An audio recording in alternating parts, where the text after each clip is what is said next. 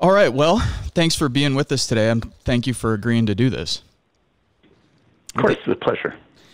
In the preface to your Negri's latest book, Assembly, you start by posing the question, why have social movements been unable to create lasting social change? And so that, in fact, protest is not enough. The goal, of course, is social transformation.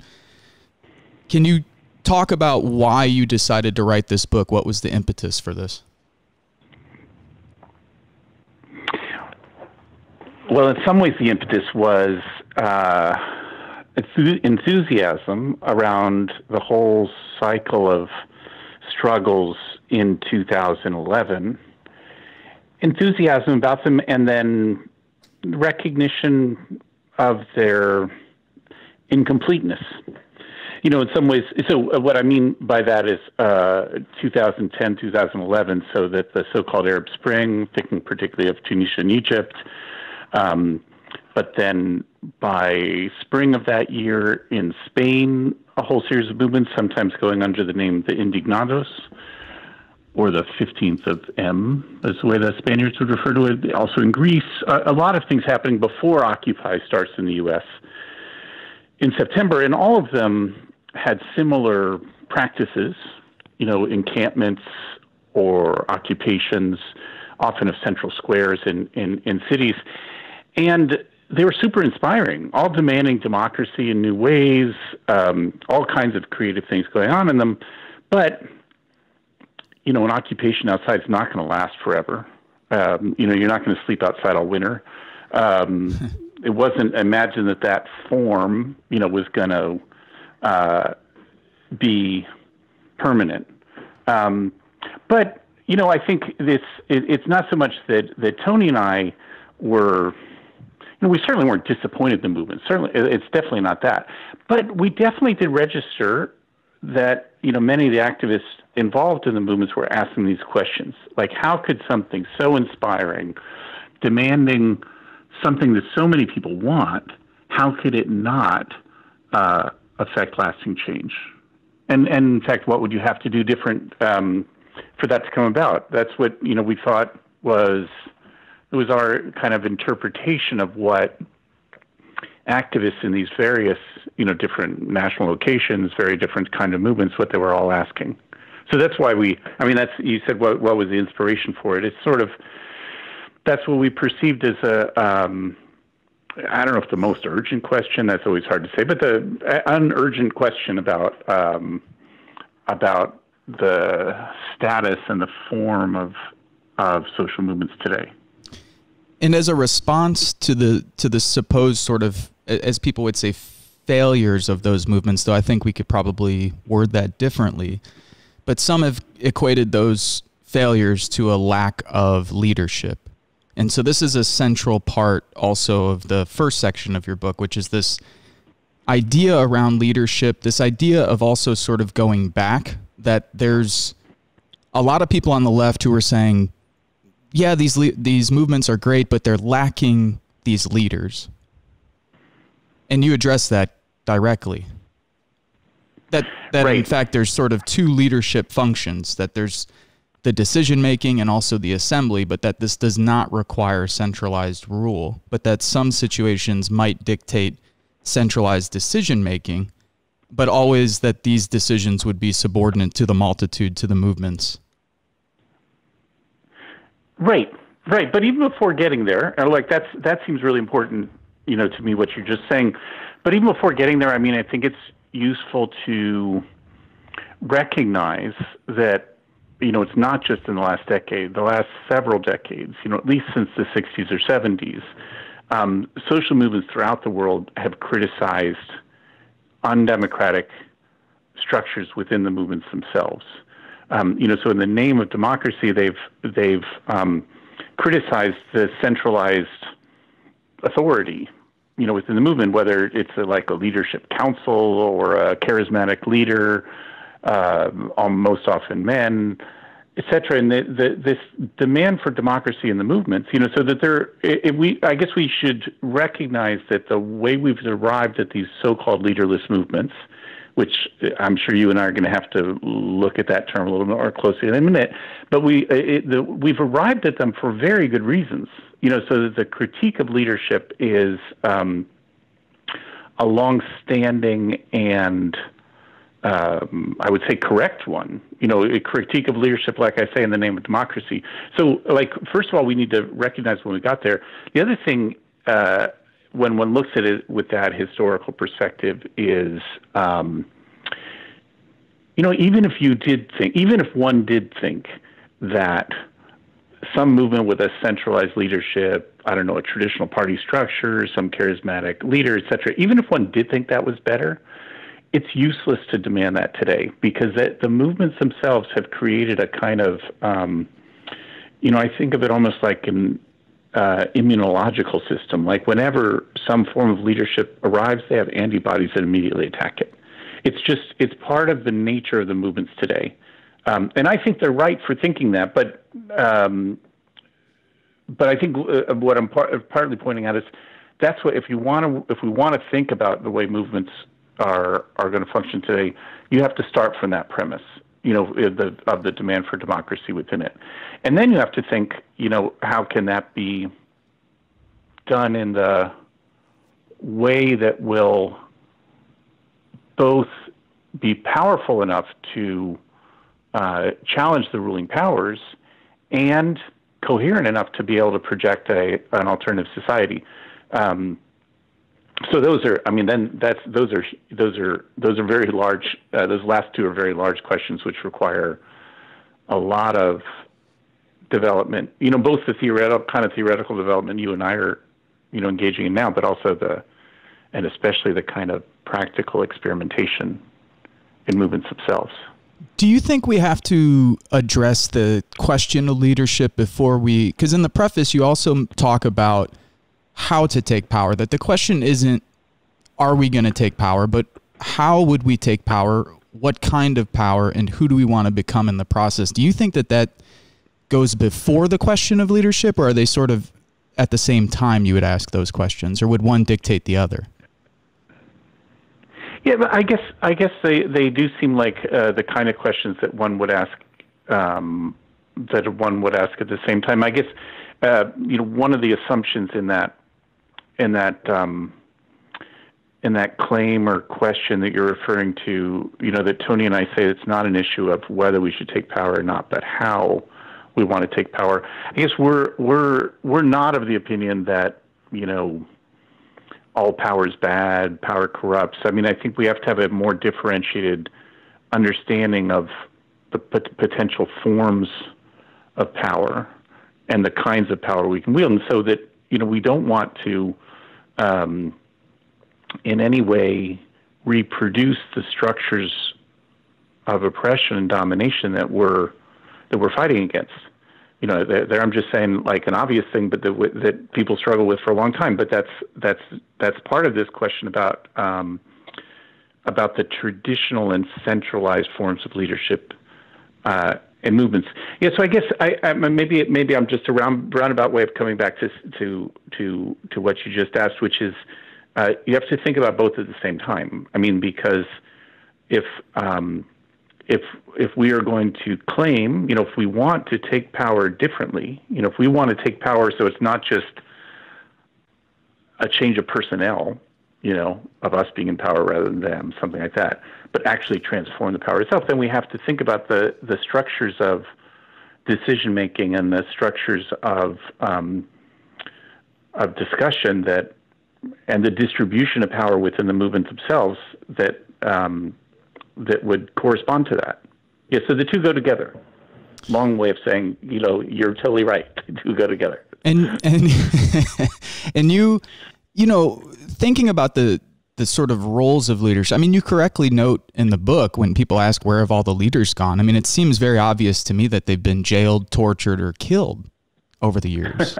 I mean, right. When you write that, it was like, yeah. I mean, people have asked this question to us all the time in movement organizing, and just reminding them of what the state has done to leaders for the last 40 or 50 years, or really forever. But I mean, this, and right. I also enjoy the fact that you mentioned that this is also part of the sort of counterinsurgency doctrine, something that, Sergio and I are well aware of, but that this functions the same abroad. I know that you don't go into this in the book, but this is the same way that the U.S. empire sort of functions abroad as well.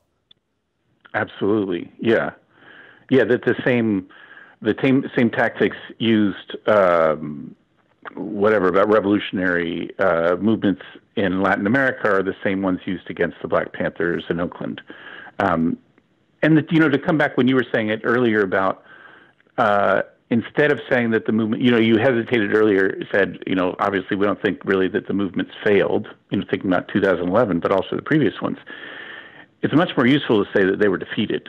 They were defeated often militarily, and that's what. And sometimes these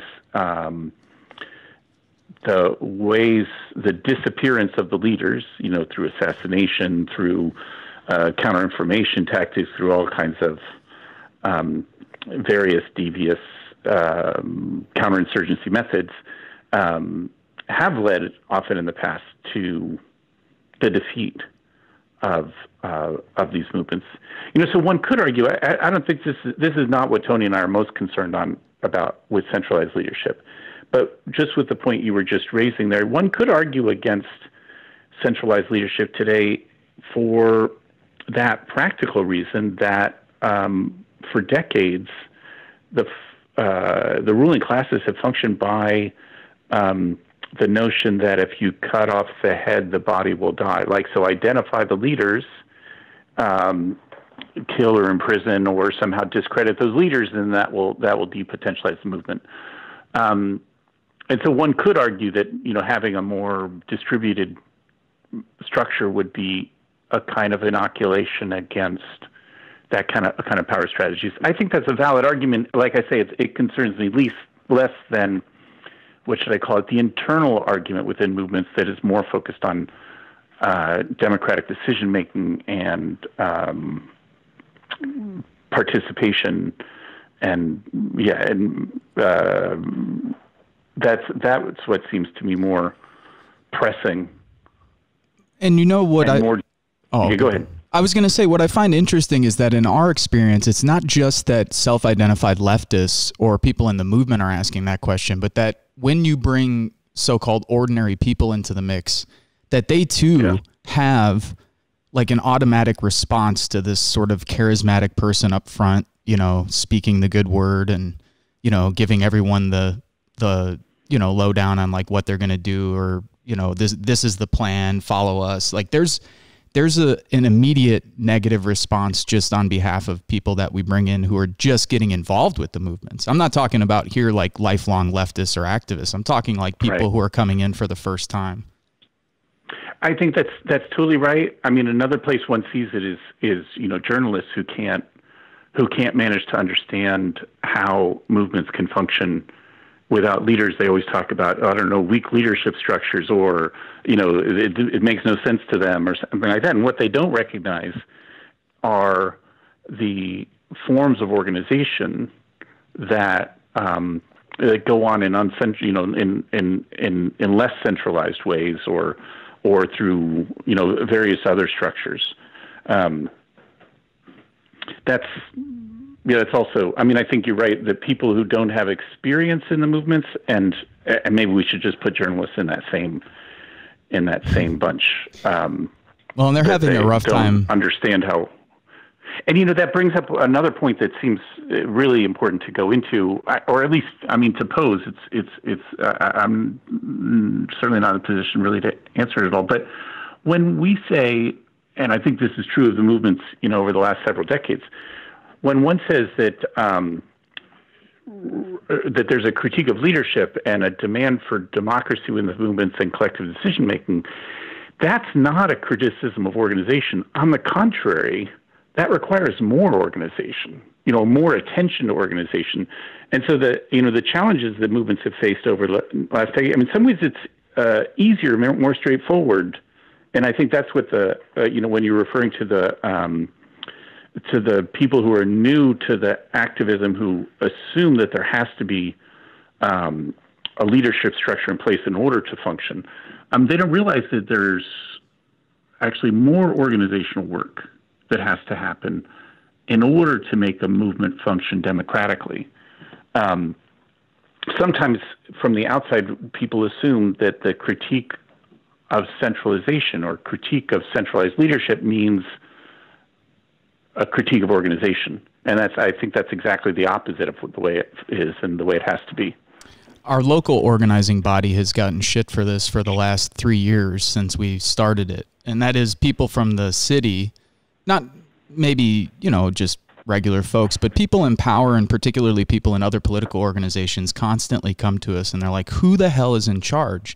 And we're like, well, there's no one necessarily in charge. There is no spokesperson.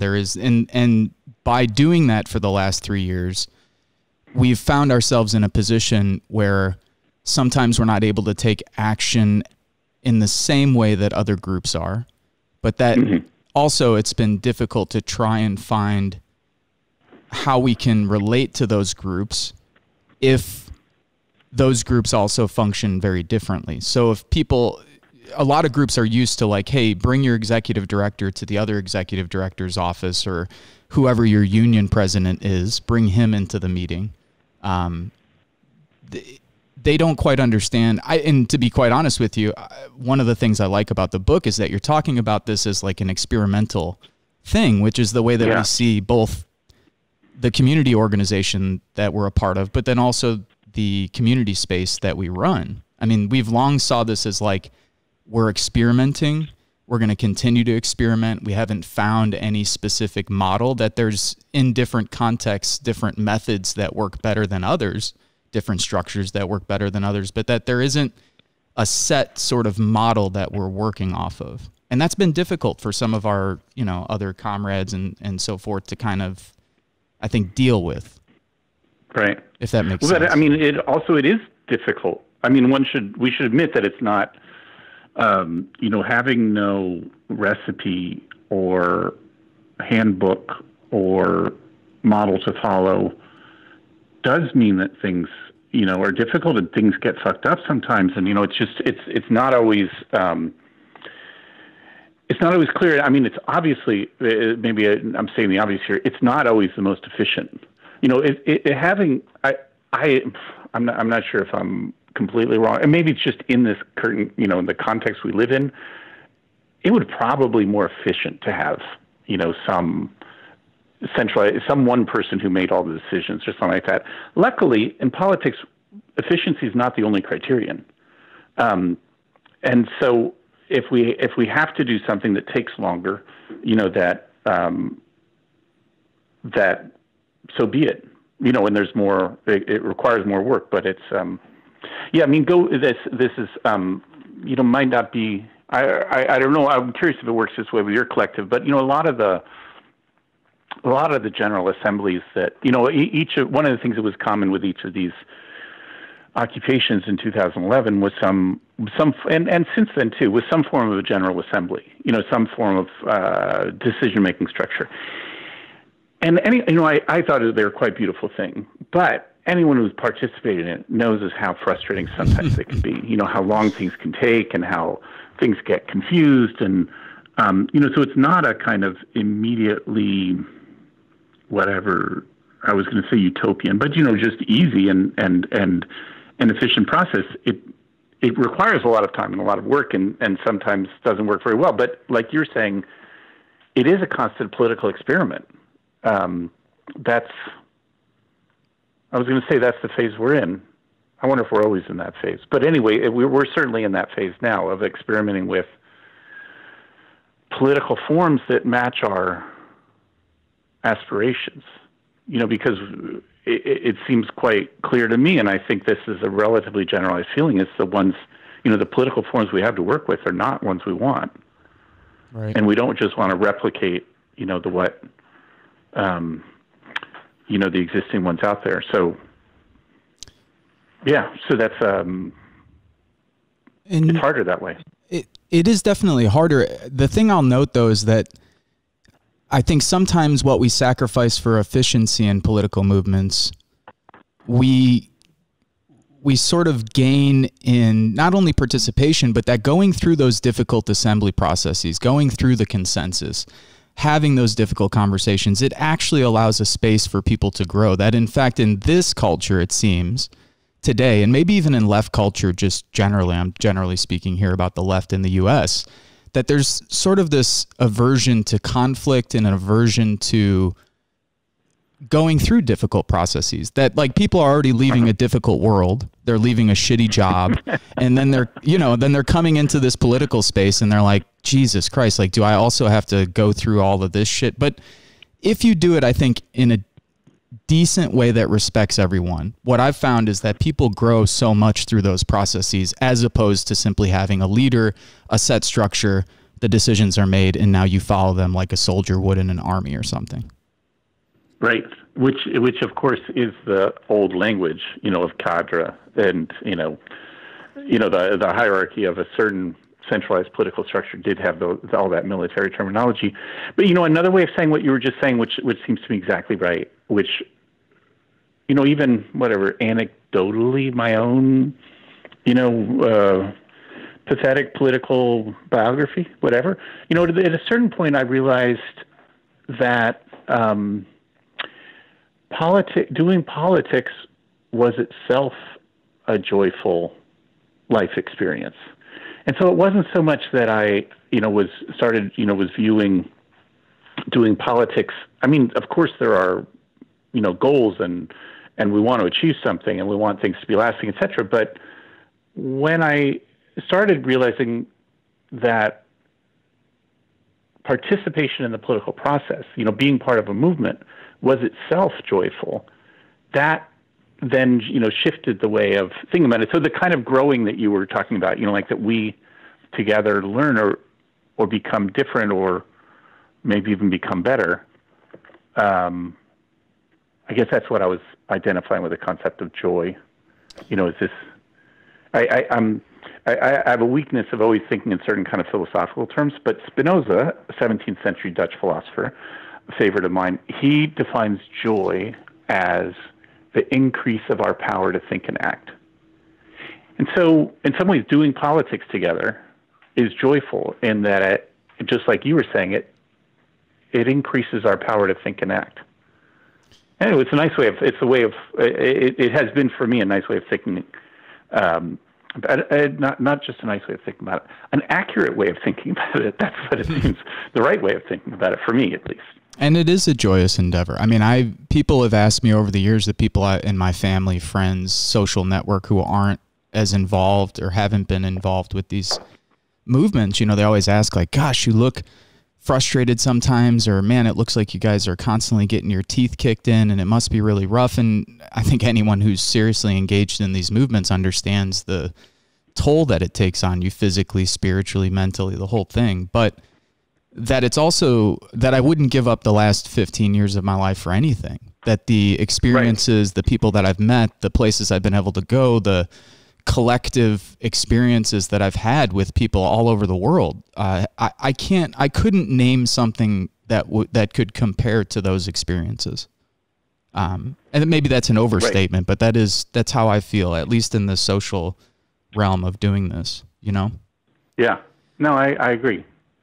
And I was going to ask you about unofficial leadership, because one of the things that I think, have a difficulty with, something that we've tried to work out, is that, okay, so we don't want to have this centralized hierarchical leadership structure for determining strategy, or even for determining, say, how the organization should function, or so not outwardly, but even inwardly. But that one of the things we always keep our eye on, you didn't mention this in the book, but it's just something that I'd like to note as an aside, and that is that sometimes I think what we also have to keep an eye out for is sort of unofficial leadership bodies that can sort of arise within organizing contexts. And sometimes I would argue that this is actually worse than having like an actual centralized command. That that if you allow these sort of internal cliques to form, and that even though those decisions aren't officially being made by, say, those 4 or 5 people in the group, but it is in fact those 4 or 5 people who are making decisions, that this creates a lot of troubling internal group dynamics. Absolutely. Yeah, you're totally right. You remind me of an essay from the 1970s by Joe Freeman, within the feminist movement, that I think circulated in 2011 a certain amount, called The Tyranny of Structurelessness. And part of her argument was that these cliques formed, sometimes by friendship groups, sometimes by people who had more education and therefore could speak better, yep. Sometimes other things, and that these kind of unstated leadership is super detrimental to a movement. So the kind of she was arguing, like you are, for a kind of transparency about these things, and have it, at least out in the open, and then try to figure ways that we can, I think it's true that we can't always assume that everyone is immediately always equal in their participation. Right. There's a detriment to that too. I mean, and I've admired that a lot of movements, like going back to the various General Assemblies, I've admired that a lot of them have tried to tackle this by ordering the stack, ordering who gets to speak next by people who have, traditionally not had the power to speak, or who might, have more difficulty speaking, so to try to counteract the tendency towards these unstated structures of leadership that you're pointing to. But it's part of the struggle to figure out how to construct democratic decision making. I mean, I think this is still part of that same requirement of experimentation. And the only thing I would add is that beyond even sort of, say, mechanisms within organizing meetings or within assemblies, that we've found that also social activities help outside of the political realm, outside of work, and outside of people's day-to-day lives. Like people within the assembly, within the collective, within the group that you're working with, intentionally finding ways to connect with people in the group who they don't otherwise identify with. So making sure that you have, if you start to see some of those cliques form, what I've found, and this might be helpful for people listening, is to sort of directly confront that the cliques are forming, and then make sure that the people inside of those cliques actually start to broaden, that those 5 people aren't the ones having dinner and drinking wine every Friday night, that they should be going to other people in the group and expanding those social networks to help build the bonds and trust, not only necessary to get maximum participation for people who otherwise wouldn't participate, but to sort of break up that clique that could be forming. You don't necessarily have to respond to that, but that's something that we found that is useful. No, that sounds exactly right, yeah. I wanted to ask you, I'm not qualified to know this or not, and I don't know if this is even a proper question, but I wanted to know if this urge for centralized control, that it seems to me sort of runs counter to the sort of philosophical roots of left politics. So this idea that like human beings, like I hear this from people on the left and it really drives me nuts, where they're like, oh, people are just fucking stupid and Americans are this or that. And I'm like, wait a minute, like I thought being on the left was at least part of it to me, is that the idea is that human beings are inherently creative beings who seek freedom from authority, that this is sort of how we view human beings, that part of that centralized control is like, it almost reminds me of like conservative philosophy, that's like we have to kind of control this rabble, but in a different way. Does that make sense? It totally makes sense. That's hard. It's a hard problem to address right then. I mean, or rather, I mean, you're totally right in the sense that, the tradition of thought of liberation and equality runs counter to that kind of assumption, the kind of assumption that some people have to be in control and the others have to follow, something like that. But we have a very long tradition within liberation politics of these centralized structures. So we also have that to contend with, And not and I don't mean to. In fact, I certainly don't myself want to disown all of the those past movements, the legacies that I think they should be often criticized or analyzed or something like that. But the communist traditions that had vanguard movements, the anti-racist movements that had charismatic male leaders, the anti-colonial liberation struggles that had, similar sorts of both military and centralized structures. I consider them, legacies that I want to be a part of. But we don't have to be that way. I mean, that's what. So anyway, I guess I was just wanted to say that even though, like you're saying, the philosophical assumptions that we make, that we have, and that we're, should be, that all are created equal, that we can all do. We still have a large tradition to struggle with. But that's an important part of the struggle. I mean, that's nothing new, I guess, too. That's the other thing.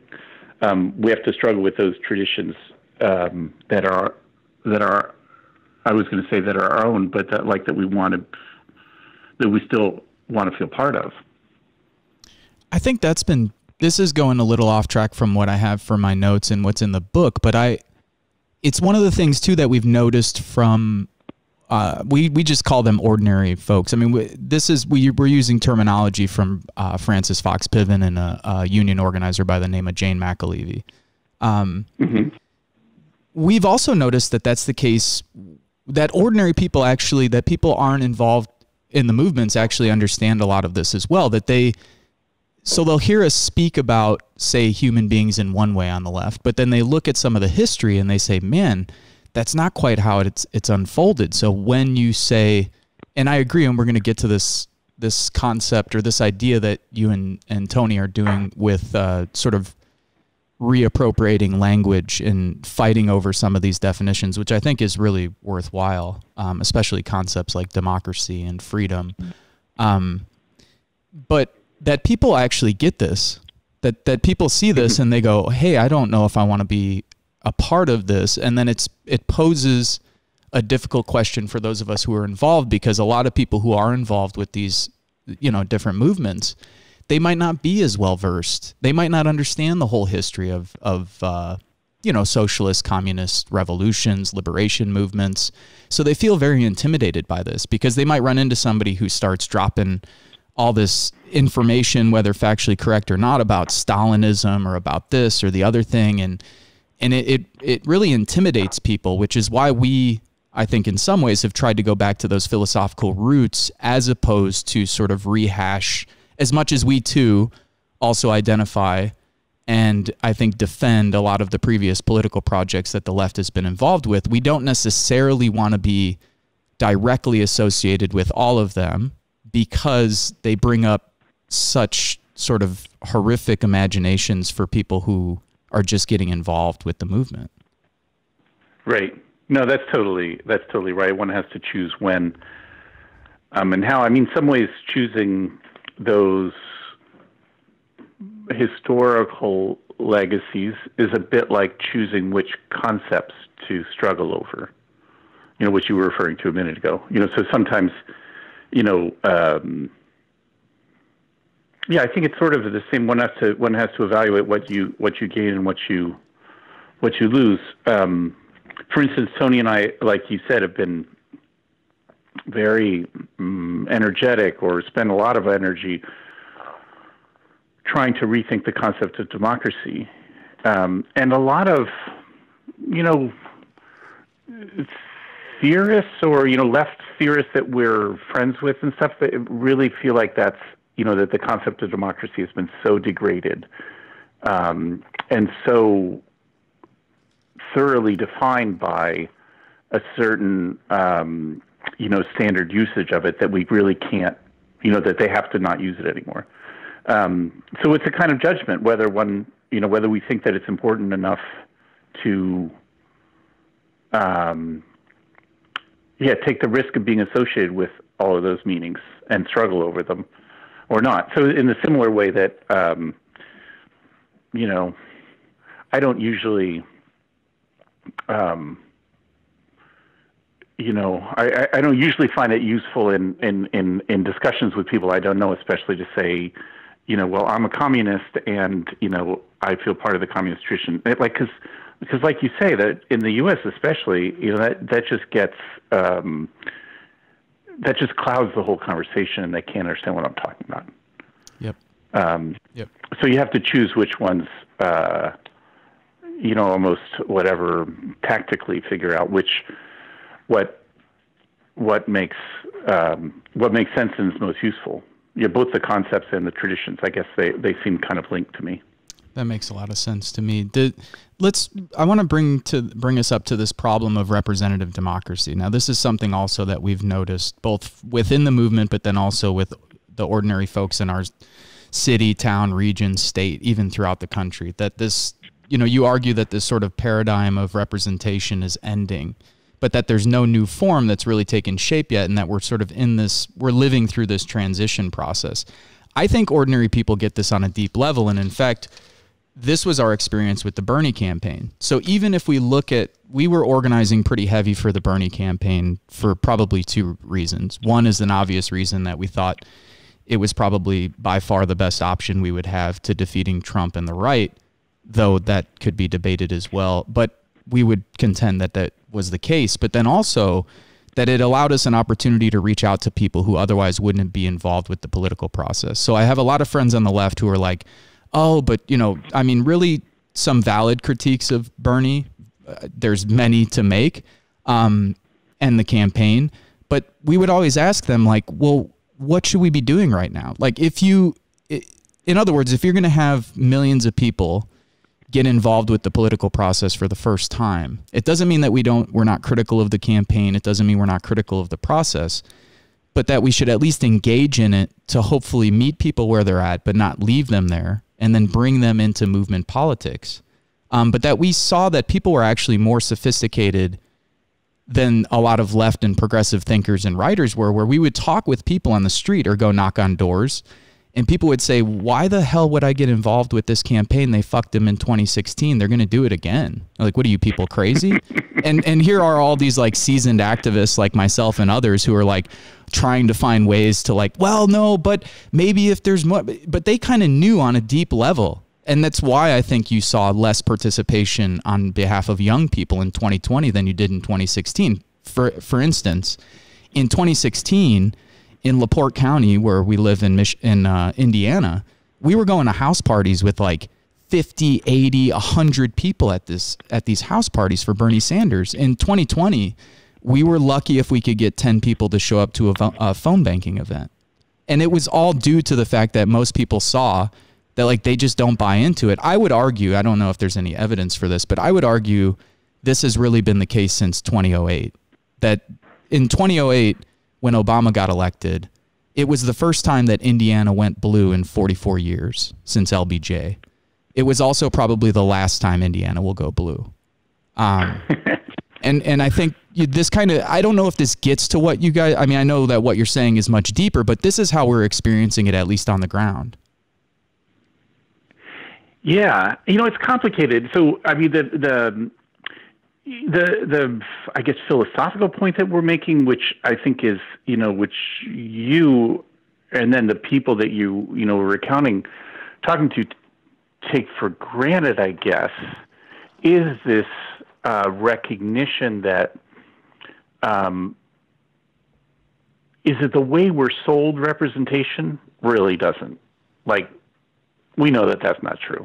Like, we know that they don't represent us. That's pretty clear. Like, so, and that, I mean, in some ways, Tony and I are sort of trying to work through that, that recognition, you know, and I don't know, it seems important partly to me because there is such a tradition of that, you know, like, I don't know, Madison in the Federalist Papers says, you know, that's what the U.S., you know, he says republicanism, but, you know, what we would later say is U.S. democracy is based on the notion of representation. That's the key idea. And it's just, I think that whatever its truth was in the late 18th century, it's just clear that it's not now. But then the question is, and this is where you're going with this. Well, what should you do next? Like if, at least I would say, like you are, that we can't at the moment. We're in a phase where we can't either put our faith in representatives that they, if we pick the right one, that, politician will save us. But we also can't, or at least seems to me imprudent, to completely ignore the representative system. There are a number of examples of how should I put it? Of representative experiments that foster rather than close off the movements and social participation. An obvious one, but it's outside the U.S., is thinking about these municipal experiments in Spain, particularly like Barcelona. So the government of Ada Colau is the name of the mayor, who's elected, and she, in some ways, has been trying to orchestrate a kind of political structure on the city level that allows for the participation of movements. Something halfway between. Right. And I think that there are a number of the most exciting political projects, electoral projects in recent years have been ones that allow for the movements to, run things or participate. And so, my hope at different points for the Bernie campaign is that it could have done something like that, at least in certain limited ways. So I too, like you, felt like that within, and I do think it's important, in our current U.S. situation that, that we have better rather than worse of these politicians in place.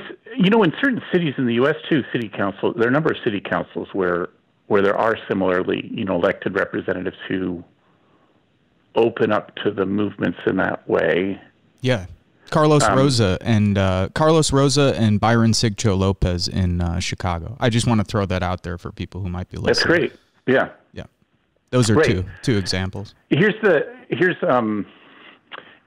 Pardon me, or I hope the listeners pardon me even more if I keep going back to philosophical examples, but I was inspired by so Gilles Deleuze, a French philosopher, died a few decades ago, so relatively contemporary, great love of mine. And so he, in an interview, he did one of these interviews, like a super clever interview where for each letter of the alphabet, the interviewer would propose a concept and he would have to say something about it. So when they got to the letter G, she proposed gauche, left. What is the left? And so he responded by saying, there is no such thing as the left. There is only something that can, there is only something that politicians that could give space to the left. So he's sort of recognizing in a kind of similar way we're talking about these, city council people or these municipal structures where it's not like we should say it's a left government. We should say it's a government that gives space to the left. I don't know. I love the distinction between assuming that the representatives in power can embody the left, but instead to think of them as those who could facilitate, rather than the usual ones that block, what is really the left. Which is embodied, I think, in mass movements. Anyway, all that's coming back to the question about representation and, the philosophical question of representation, like you started that way, which quickly merges with the practical questions of what we're going to do about electoral politics. Right. And it's never, it's always complicated and there's never just some sort of definitive answer. I mean, what we could pose the two boundaries, which it sounds like neither you nor I would be comfortable with. The one would be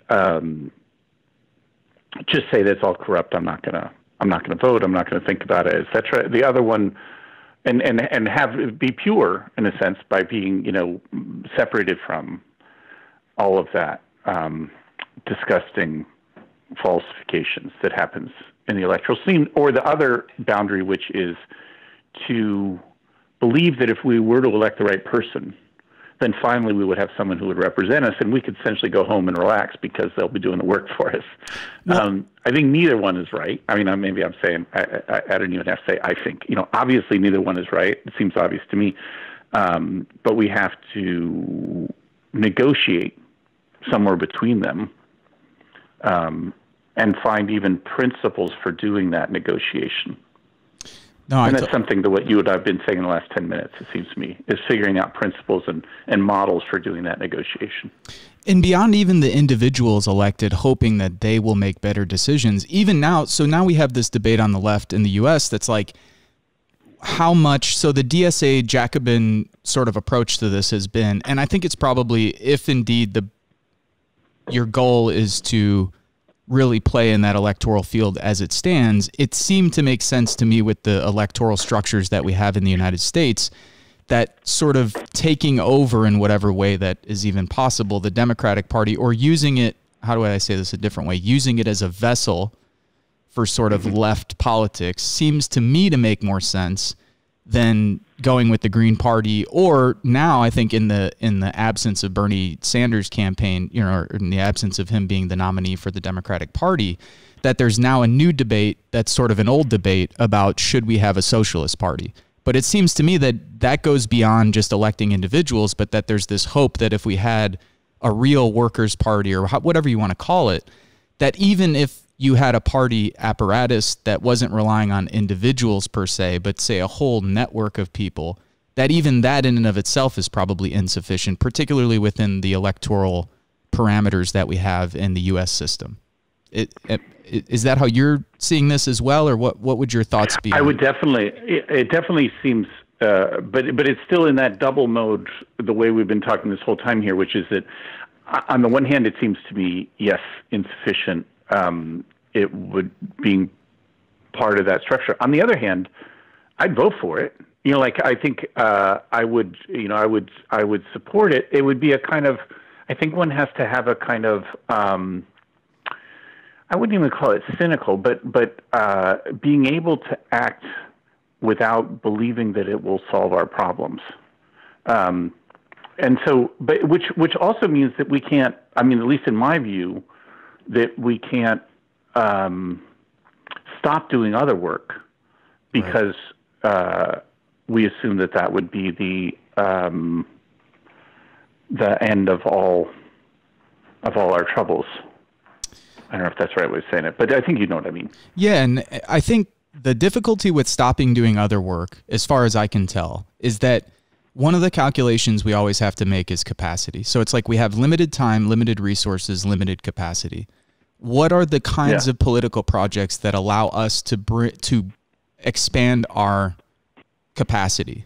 And if, in fact, it looks like engaging in an electoral campaign will do that, then I think if that makes sense to do, then to do it.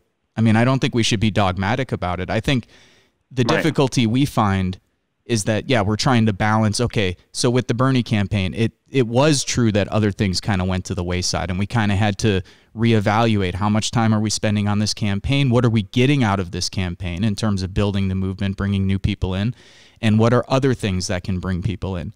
We've had more people interested in what we're doing over the last 3 weeks than we've had over the last 3 years. So, and much of that is outside of our control, which is even more frustrating.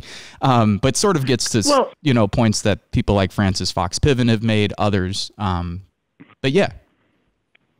Well, I was just thinking that, periodically in these kind of discussions, it's helpful to go back to recognize that, how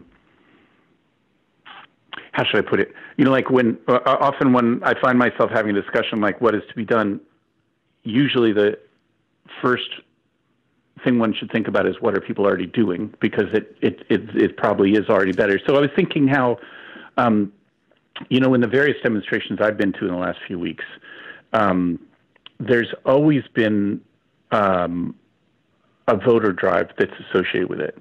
So there's part of, I wouldn't say, it's not that the various, things going under the umbrella of Black Lives Matter now is really just a voter registration drive. Obviously not.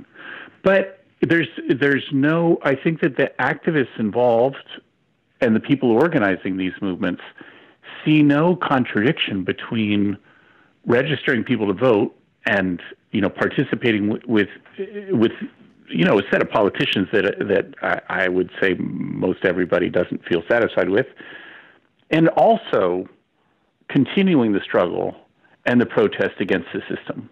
So I think that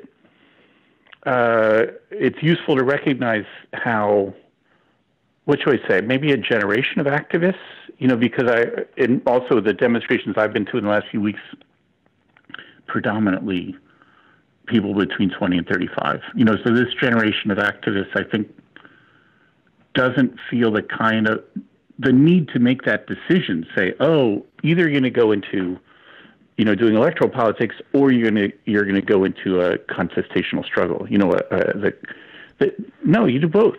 Yeah. And it seems to me they feel quite comfortable with both and don't seem to see any contradiction between them.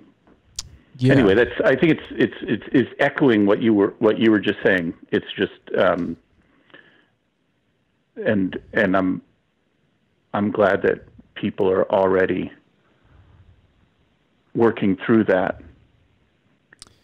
And a lot more sophisticated. What also blows my mind is this level of sophistication has grown since, you date 2011. I got involved in 2006 when I came back from Iraq, and it's been amazing to me with the lack of steady organizations, but the explosion of movements, that there's been a gain in sophistication even without the official organizational mechanisms. So that a lot of the people today who are getting involved sort of automatically go into these uprisings, movement moments with far more sophistication than we had 8, 9, even 5 years ago. I find that amazing because my experiences have been similar to yours. So even in the absence of that organization, the level of sophistication has grown tremendously. That's totally, yes. That's definitely been my experience too. It's one of those things that I'm really been amazed and thrilled by in the last few weeks is and I think something that's really radically different from the post-Ferguson Baltimore moments, which is that the sophistication of the understanding about racism among young white people is so much more developed. That one of the things one notices, looking at the difference from 4 or 5 years ago of the Black Lives Matter protests is how many young white people are involved now and weren't involved then. And I think it's not just a willingness, but it's an understanding of the nature of the racist structures in society. It's a develop, which, and I don't know where, it's probably coming from all things, like probably what people are learning in high school, what they learn in college, but also what they learn in movements. Like you're saying, there's been a real development that has allowed for, I think, a large proportion of white participants in the movement. Partly that all goes back to, just to pose the generalized thing that you were getting to earlier, which is that, here, let me put it in the most abstract terms, but I think it's sort of what you were saying earlier, which is that there remains a incorrect assumption that, how should we say it, like intellectuals think and activists act, like that's the division of labor. And it turns out, and now I'm just saying something anyone knows who's been involved in movements at all, is that there is an incredible amount of theoretical development and work done within movements. And so it's not just that, I don't know, that activists learn things by reading books or by talking to intellectuals or hearing from intellectuals. Is no, I mean, this is, you were talking about Frances Fox Pittman before, this is definitely her type of argument. You know, that within movements themselves, they're a kind of education. Yeah, like, you know, it was one of those old things that Lenin used to, Lenin said that, you know, prison was really the university that he went to, you know, because of the kind of study they did in prison. One could just say a similar thing about movements. You know, movements are a kind of study space, you know, the way that people get develop intellectually and create intellectual concepts that are, you know, and ideas that are kind of in parallel to the kind of work, you know, intellectual work that gets done in wherever I do intellectual work, in libraries, you know, something like that. And I would also add, I know it's probably unpopular to say because I understand the destructive nature of social media as well, but I think it's just easier to say that, but I also think that social media has played, the access to social media and things like YouTube has played such a huge role in, so now I'm talking not so much about the people who might develop that knowledge or through the experiences of interacting with a movement, but the people who are just coming into movement spaces for the first time, who come into the spaces with a much more sophisticated understanding of systemic racism and how it's connected to other forms of oppression than I had as someone in the movement 10 years ago. And you know, talking with them, it's like, well, where are you getting this from? And it's like, oh, my friend, I follow my one friend on Twitter or social media or Facebook, or I follow this YouTube page and they do like 20-minute sessions about, you know, this or that or the other thing. And now it might not be as deep as, say, someone who went to university or someone who's like fully immersed in a movement, but it... No, I don't even think that's right. I mean, I think I'm totally on board with what you're saying, and I don't, maybe the depth, I know what you mean, but I kind of think we have to view these different knowledges as, you know, kind of, you know, standing on equal footing. But, you know, what's something so super interesting about the way you're saying it is, you know, when the people who study social movements often talk about, or even the, you know, journalistic view about social movements talk about how social media functions, and it's usually what they're referring to is, you know, like the George Floyd video or the, you know, something that will create outrage or something like that. But what they're not talking about is what you're pointing towards, which is the incredible educational depth that is going on. You know, the series of webinars and just continual explanation and discussion, you know, that's, you know, that goes on. So it's not just, you know, like watching a video of some horrible act, because that's, I think, what usually gets picked up, you know, as the way that social media functions. It's in fact a kind of educational platform. I like that. That seems really right to me, and I wouldn't have thought of it that way. But I see exactly what you mean. Over the last 3 weeks, Michael, it struck me that, so I've had friends on the left over the last 3 weeks say, I can't believe that, to a point you brought up, that this many young white people are down with this movement and understand systemic racism in the way that they do. Number two, they've said, I can't believe people are this angry and that they're willing to do these kinds of, like, you know, actions, like burning down a police station, occupying government buildings. I have sort of two responses to that. One is, you need to get in the fucking streets a little more often and talk to actual people. Like, go talk to people in a goddamn bar or wherever you are. Like, go see, you know, where they're coming from. But that also, you know, you have a lot of people who are picking this up through these mediums, and then now it's like they're looking for an outlet to actually, you know, where can they project this in a way that's not just isolated at home? In other words, it's forced me to reevaluate the role of social media, and I do use it, though I've been pretty critical of it in the past. But this also reminds me of sort of this misreading of 2015, 2016, where a lot of people on the left were like, nobody likes Donald Trump. And now, from my personal experience of living in a Rust Belt town in Indiana, I knew that wasn't the case. And that's anecdotal. But what's not anecdotal is that Joe Rogan's podcast and Alex Jones's podcasts are two of the most listened to podcasts in the United States, that they have tens of millions of people who download their programs. And I don't mean to necessarily put those two people in the same category, though I think they are in the same realm. And the left just seemed totally ignorant of that. Like a lot of the establishment left, a lot of the professors, writers, journalists, whoever else, active people who are, people I really respect, they weren't like aware that that world even existed. So when they were asking like, well, who are all these people who like Donald Trump? I was like, you need to go listen to the Joe Rogan podcast. And they were like, well, who the fuck is Joe Rogan? And I was like, well, he hosts the #1 listened to radio program in the country. And people are like, oh, really? I was like, well, yeah, like I kind of see the same thing happening this time around, where there's a lot of people on the left, but from a different angle, sort of asking, my God, like, where are all these angry people coming from? Or I can't believe that there's this many people down with this. And I was like, well, that's because you're not engaged in the sort of mediums that a lot of the younger people 18 to 35 are engaged with, that you're still watching MSNBC and reading the New York Times. And there are useful things to get out of that, I guess, as well. But that's not where, 15-year-olds to 35-year-olds are getting their information. That's not where they're interacting. That's not where they're getting their politics from. Right. Anyway, I must admit, this is like, this shifts a little bit, but it's something that I've felt, a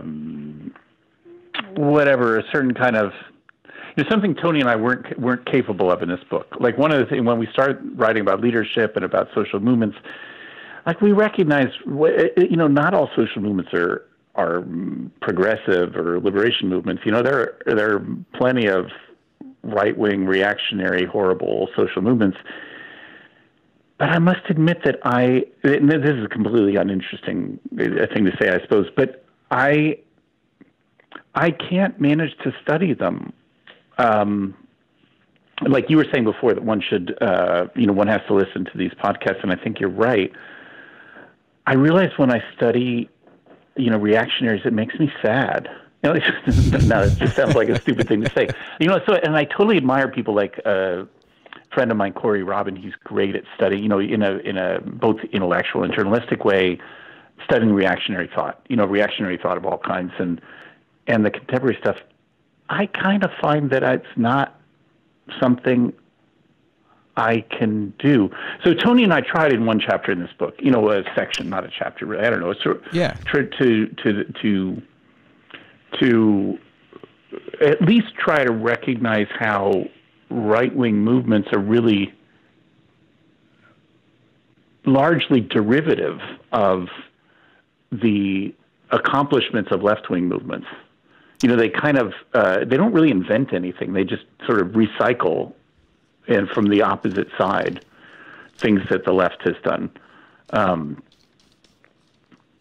Like, for instance, here's a super simple example from the 1980s, was this thing called Operation Rescue, which was an anti-abortion thing. And, super right-wing movement and horrible. And what they would do is their tactic was they would do sit-ins in front of abortion clinics. And so it looked just like, students or civil rights sit-ins from, a decade previously. They just sort of, and I think this is true about right-wing movements continually, is a kind of recycling of the left. But all that to say, that was the only, I don't know, we didn't have much, is that I recognize a failing in myself, which you were pointing to 10 minutes ago or 5 minutes ago, which was that I should be able to study the right wing more. But like I say, it's just, I realize it's something I was going to say that I'm not good at. It's even deeper than that. Maybe I would be good at it if I would force myself to, but I don't like it. Yeah. I have some to sort of more, noble sounding or explanation, but it makes me happy. You need a good glass. But I think it's important, like you said, because how to understand how to understand what's going on, one has to know about such things. But yeah, I think I'm just not the right person for it. Well, you need a strong glass of scotch or a big fat joint before you start listening to those podcasts. That's what you got to do first. And I want to get into a little bit of what you're right about right-wing movements in Chapter 4, but I just want to wrap up a couple of points from Chapter 1, and that is, one, I wanted you to talk about this critique from inside the movements, particularly from black feminists, about this charismatic leader, the violence of the charismatic leader, as you put it, or maybe as they put it, but also the practices, and we alluded to these earlier, like making sure everyone in the room speaks, but that this comes actually from second-wave feminism. I just wanted you to maybe touch on those if you could really quickly. Yeah, the second one's, easy. It seems to me the clearest tradition in the U.S. about, the second-wave feminism of trying to democratize the process within movements, the critique of leadership and struggling with that, through consciousness-raising groups or refusing to have spokespeople or making sure that when there's spokespeople, they have to, check with the group before talking to the media, blah, blah, all those sort of things. These are things that were worked out, I think, in the 70s and 80s, most clearly, it seems to me, by feminist collectives. It's also done in other movements, but at least that's a important example. When I've been inspired by different critiques of charismatic leadership by black feminist authors recently. One of the people we quote in the book, Erica Edwards, who is a professor and wrote a book about charisma and critiquing charismatic leadership, and it was useful, clarifying for me, because I remember she poses three ways in which she calls them, like you said, violence, but I'm not sure that's the best way of posing it of charismatic leadership. One is just that it's historically inaccurate. She's talking there about both Black Power and the civil rights movements, and that the narrative of Malcolm X and Martin Luther King, or even of the Southern Leadership Council, et cetera, leaves out all of this actual organizing that was done, that was often gendered female, et cetera. So there's one historical falsity of the story of charismatic leadership. A second is that it generates an anti-democratic politics that she and I too, and many of us are opposed to. And the third is that she sees charismatic leadership as a gendered form, and so leaves out, she doesn't say that a woman couldn't occupy that form, and we have historical examples of it, but that there is something gendered about it.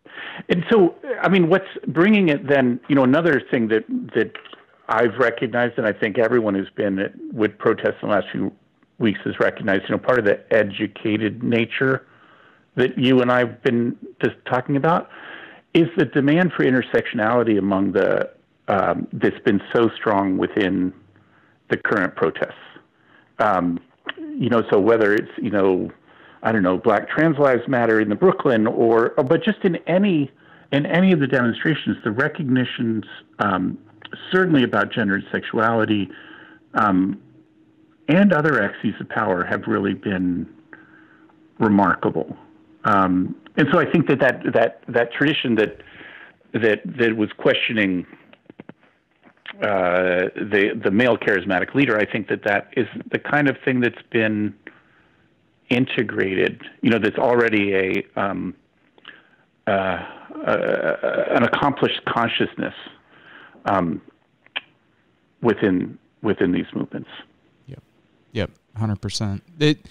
Some of my friends over the last 3 weeks have said that they were terrified that there was no leaders for the BLM movement or the movement for Black Lives. I sort of made the opposite argument. That's the last point I want to make about what's contained in this particular chapter, but that my response was, thank God there wasn't a leader that was able to get up 3 weeks ago and tell everybody to go home or to chill out. I mean, my response was like, thank God. Like, because if you would have had one or two people who would have directed what happened or tried to tame the response to George Floyd's murder, I don't think we would be where we're at today, 3 weeks later, talking about defunding in a real way in many municipalities, defunding police departments and redistributing that money. Is that sort of how you read it as well? Like, let the uprisings go. I mean, what I also find interesting from the opposite angle is the level of sophistication for people to kind of scale back. Like, once the polling came out that showed that the majority of Americans actually sympathized with these uprisings, even with the burning of the police stations, even with the burning of, condominiums or whatever else was burnt or broken or whatever, that the overwhelming majority of Americans actually sympathized with this to varying degrees. But that the movement was sophisticated enough to kind of scale back and then redirect its energies to different kinds of actions at a time when they had majority support. Right. I think that's true. I think that's true, and it's unclear. I mean, I'm not qualified, as you're sort of suggesting. None of us are, to say what is going to be the best strategy at this moment. I think the movements. I trust their reasoning. And like you're saying, that there seems to be some really intelligent decisions that have been made, not by some hidden cabal that has put out the word, but it's much more like, I don't know, a swarm of bees that made a decision to take a left turn and go make the swarm over there. Yep. It's by a kind of communication logic that functions on a different level. Yep.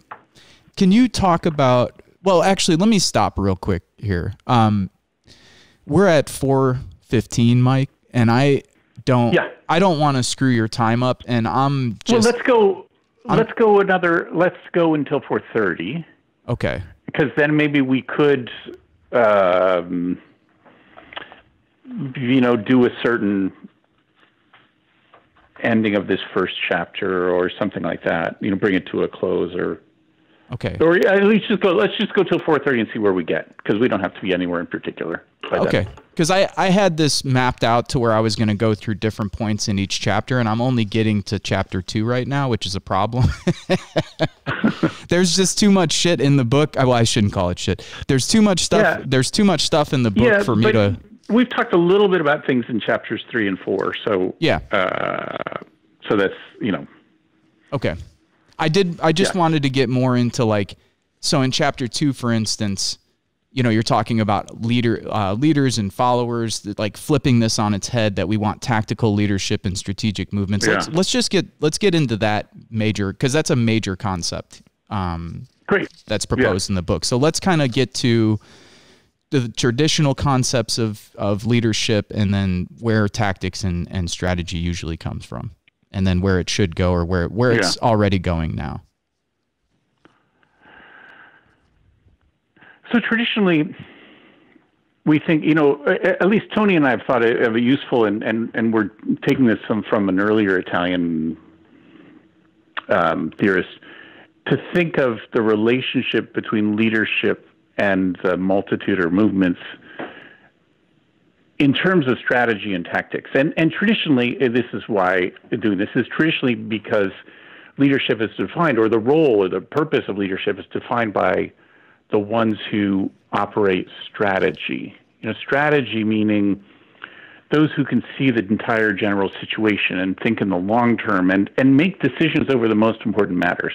Let me put it that way. That's what strategy, and that's what leadership traditionally is supposed to be able to do. Whereas tactics are what can be done at the grassroots. You can make limited and local decisions about specific things, but that always have to fit within that general strategy. Yeah, I should point out, of course, this is military terminology that political struggle has has adopted, but for several hundred years. Anyway, what has seemed inspiring to us was the way that, like I said, we took this from Mario Tronti, who's an Italian writing in the early 60s, and his proposal was that what we needed to do is flip those responsibilities. So it's not that we should eliminate leadership altogether. We need to limit leadership to merely tactical questions. And instead, this is in fact the harder part, we need to have people in general, Tony and I use the term multitude, but you could say the movements in general, have to become capable of strategy, of strategic decisions. And like I said, that first part is at least conceptually easier. We need leadership sometimes to make quick decisions on limited things. Like, here's a first, like most banal example. Anytime we have a demonstration or a well-organized demonstration, you need some people who are going to pay attention where the police are, if they're starting to arrest people, where should we go next? Like, the movement should turn right here because the cops have this set up. And that's a kind of leadership. It's making a tactical decision about something limited. And I'm totally good with that. Like, I think that's even important. And you can't get the entire demonstration to, anyway, it seems to me necessary. And I could imagine that about any number of other realms of political decision-making. Sometimes in, especially, when things are pressing for time, you need certain people being in the position to be able to work out local things. But, and this is then the hard part, it's really the same question of democracy. But anyway, that the movement as a whole should be capable of understanding and taking decisions over the most important matters. And that would mean then, that the multitude is capable of strategy.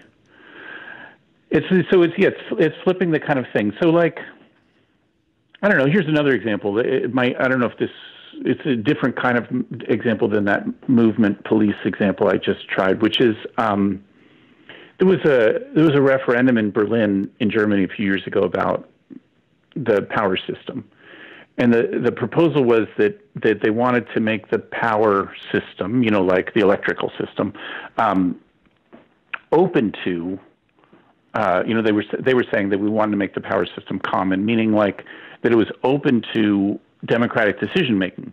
And so you might say, well, we're not all electrical engineers. How is everybody going to know something? But the question really about strategy there is making decisions about the most important things. Like, for instance, should there be nuclear energy or not in the power grid? How much should people be charged?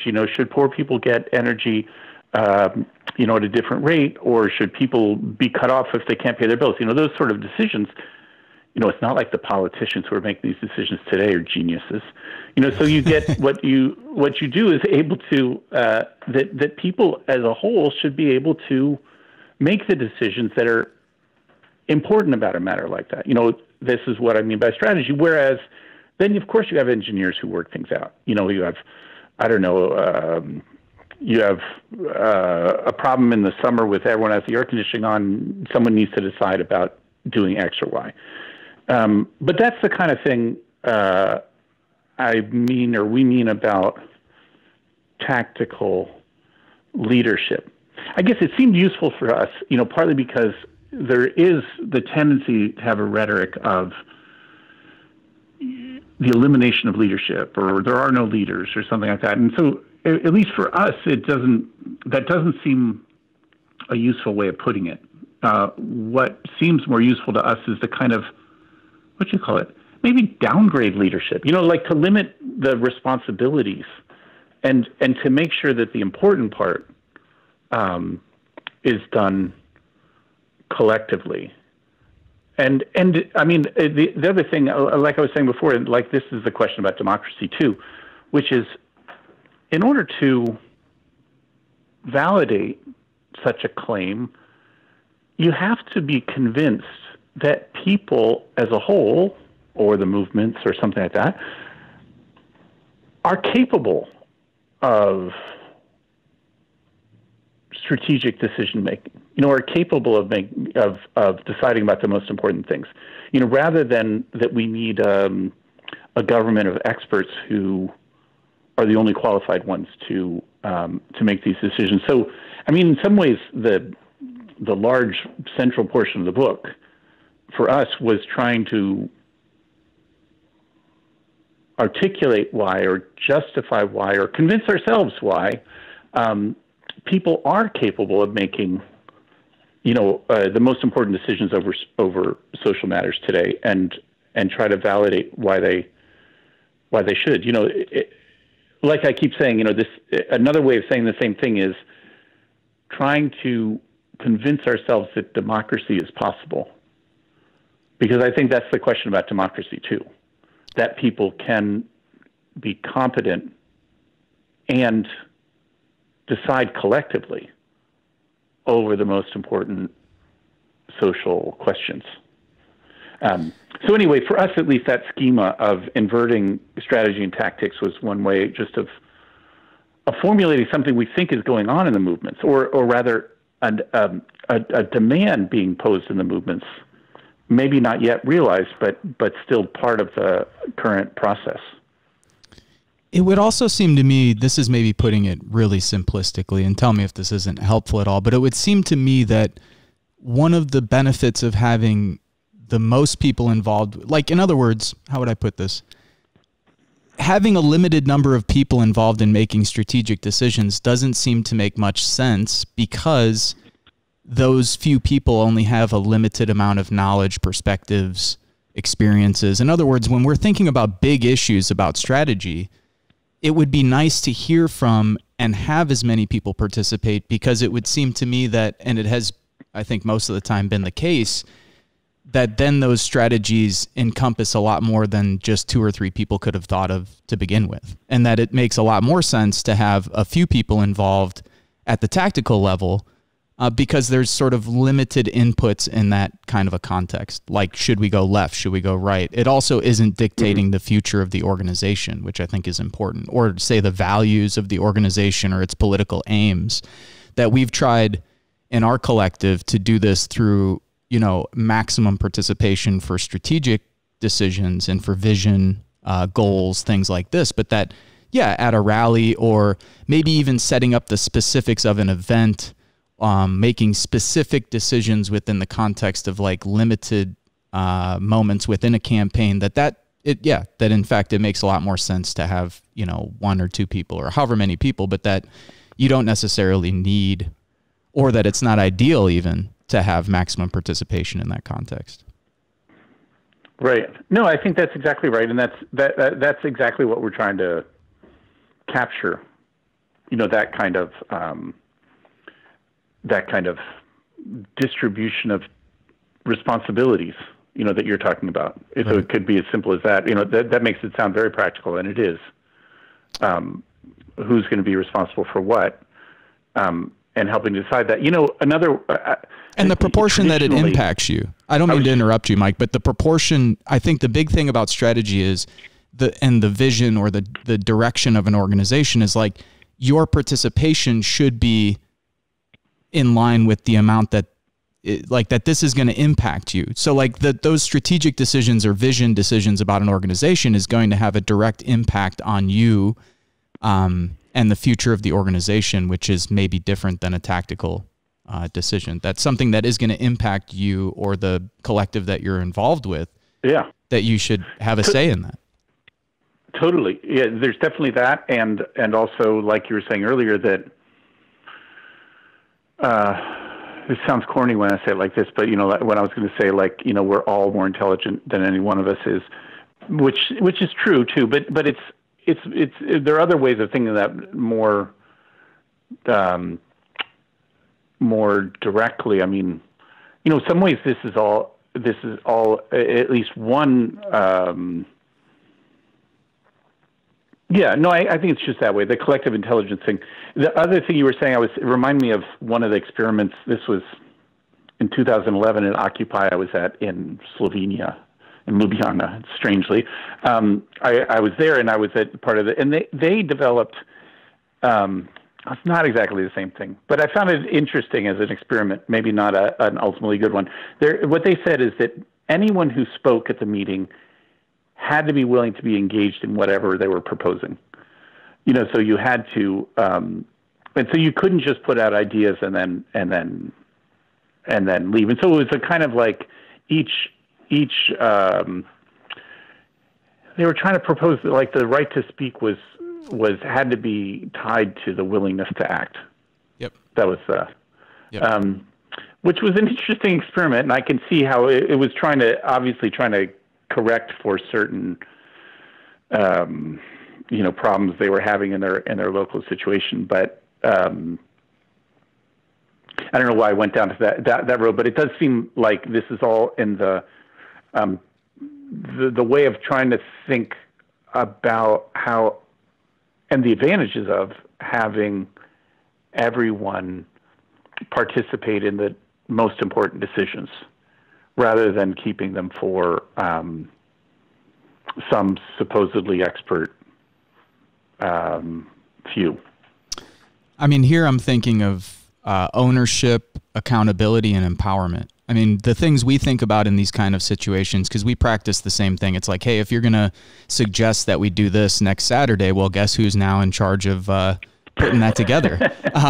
You're not allowed to just, but I think part of that is not just like a practical, hey, if you said that, you have to do it. It's like it empowers people.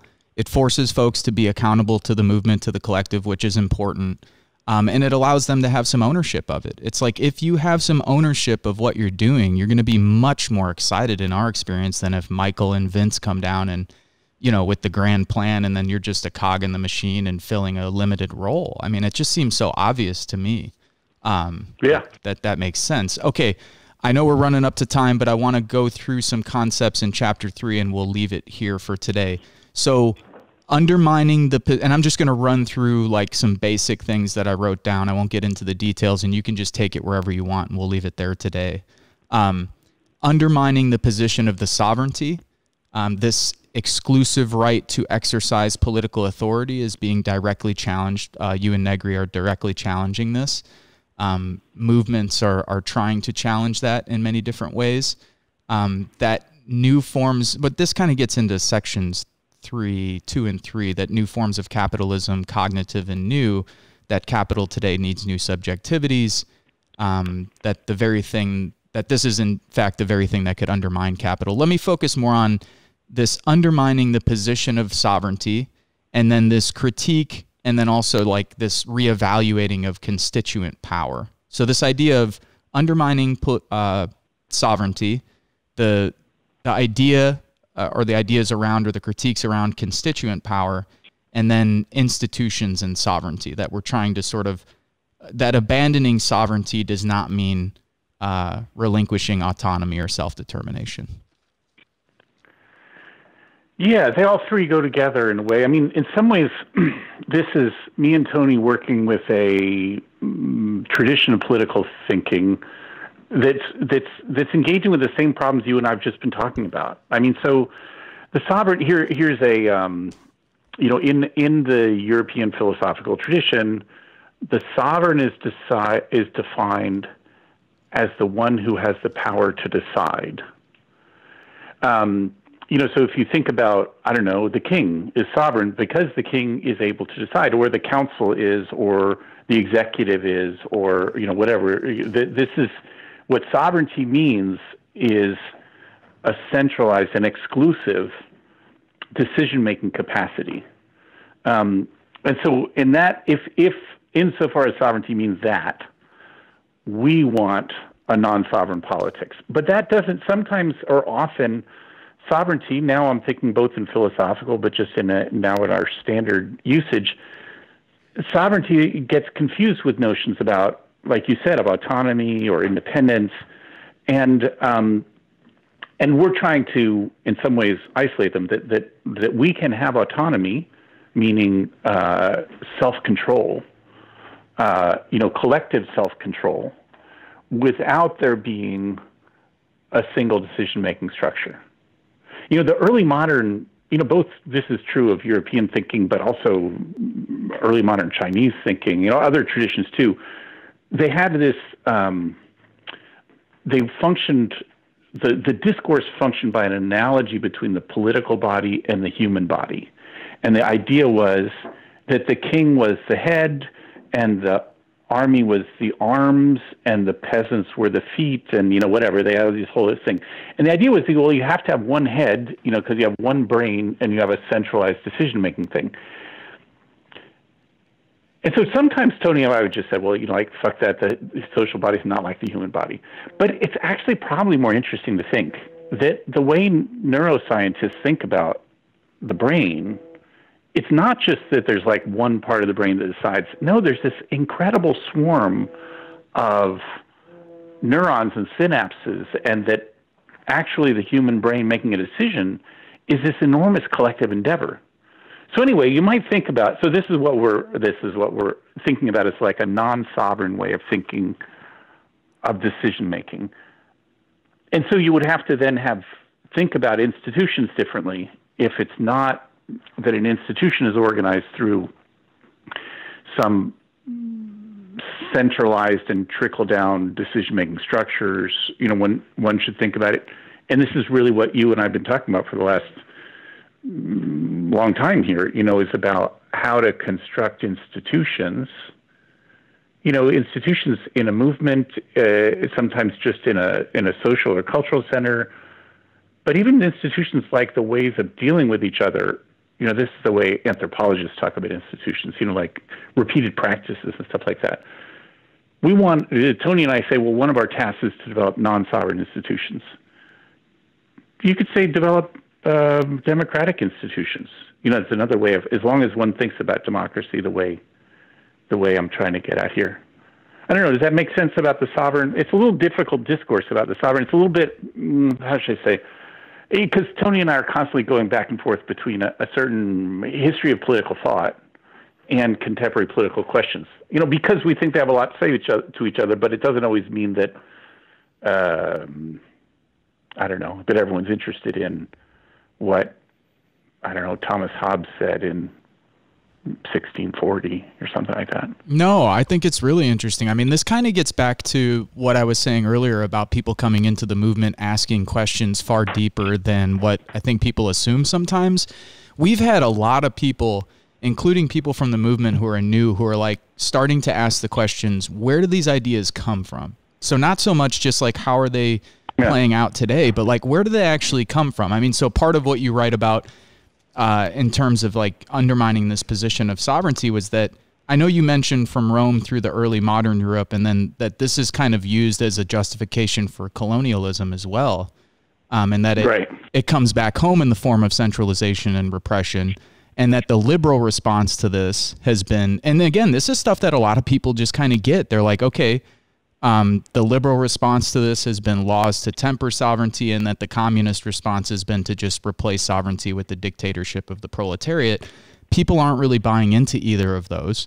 And I think it helps, and I think there's actually a lot more people who are interested in it, people without, master's degrees, PhDs, whatever, who actually would like to know where these ideas come from and how they've developed over time. I don't think, and I know you're not doing this, but I'm just saying this generally for people who are going to listen to this, and that is, I really think it's important for people not to downplay just how intellectually curious a lot of people in the movement are right now. Yeah. And I think that's something I've learned. Totally it's something I've learned particularly in the post-Trump era, where a lot of people were just like, hey, we got to get this guy out. We got to do this. We got to do that. And after a year of people kind of flailing around, just doing really non-effective actions, people kind of had to go back to the drawing board and be like, okay, wait a minute. What is leadership? What is power? What is organization? What exactly are we trying to achieve? I've had more conversations like that in the Trump era than I had in the 12 years prior doing activism.